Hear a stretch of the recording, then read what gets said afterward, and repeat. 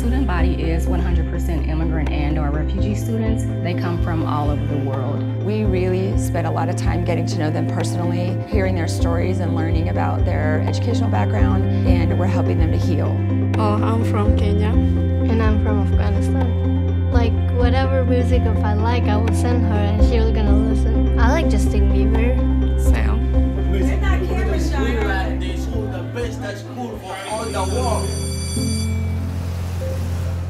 Before we had this program, I think a lot of these kids, they will get lost in the cracks just because they had not had teachers to get them acclimated to being in school here.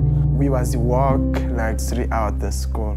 There was mix all day and they were children in the same class. In Congo, my grandpa was shot by some people. They were looking for some kind of a tribe. In Somalia, there is a lot of problem. If you are little, they're gonna cut you, they're gonna put you in soldier.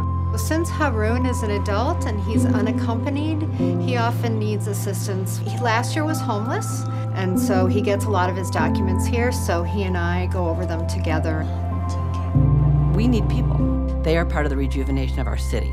St. Louis had gone from 850,000, and now it's at 316,000. These are people who were forgotten. For them, it's a wonderful thing to be able to come over here and get a chance, have a chance to start over again.